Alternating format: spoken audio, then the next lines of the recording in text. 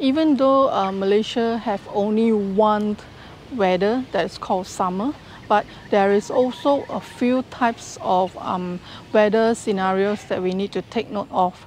It's like, for example, the hot weather, the windy weather, and then the rainy seasons, and also the nighttime commuting. So today I'm going to share with you what type of accessories that we should have for each and every weather. So without further ado, let's go.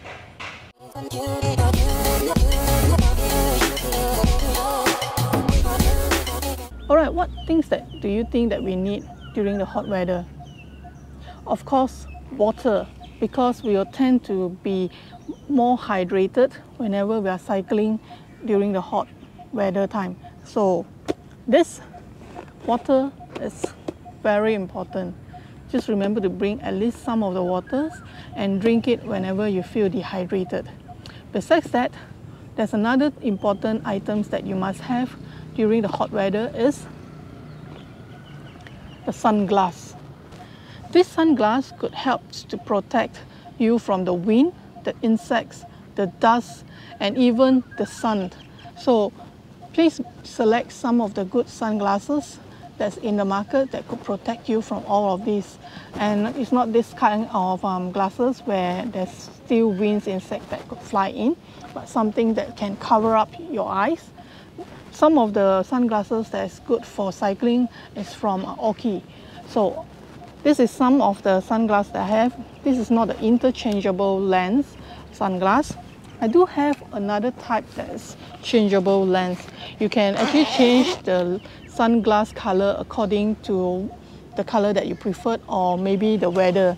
So we have one of this type of color lens. We have the yellow, white, black, and we even have the orange color lens that we could change, which is a really interesting concept of sunglasses. So besides this, what if when you are cycling and it is really windy, the wind keep actually pushing you, and it will actually affect your cycling experience as well. So the one and only items that you need to have is not to wear those loose clothing. You have to wear those who are more tighter so that it won't act as a parachute and resist wind from flowing away from your body. This will also help you to cycle better. But besides that, there's one tactic that you need to remember. If you're embracing a strong wind, please slow down your speed, because if you are actually against the wind and you are hitting it hard, it will actually consume more energy compared to you cycling slower. So now let's proceed to the rainy season. Alright, talking about rainy seasons. So when it is raining, it is wet, right? The first things that you must be aware of is the tire.